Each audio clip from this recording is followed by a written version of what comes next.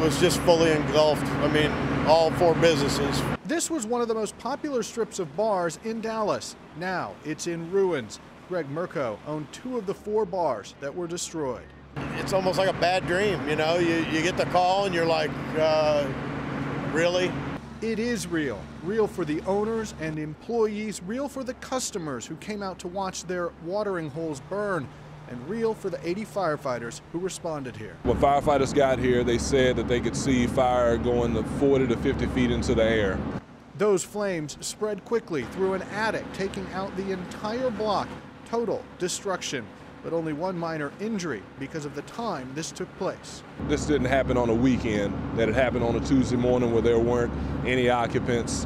We could have been looking at a lot worse situation than we have right now. But it really couldn't be worse for those who worked here. A fire just 2 weeks before the busiest day of the year, St. Patrick's Day. Pull up and see everything I built up for 9 years gone. The party will go on, but I'm not sure how we're going to be involved in it or not. The one injury to a firefighter who was overcome by smoke while working on one of the ladder trucks. He is expected to be all right.